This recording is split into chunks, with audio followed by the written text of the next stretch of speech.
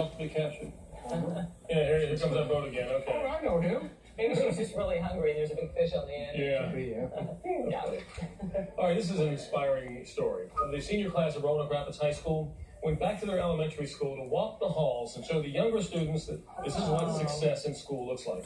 Check out this video. The band's playing, the younger kids are lining the halls, giving them high fives, and the graduates walk through with their cap and gowns.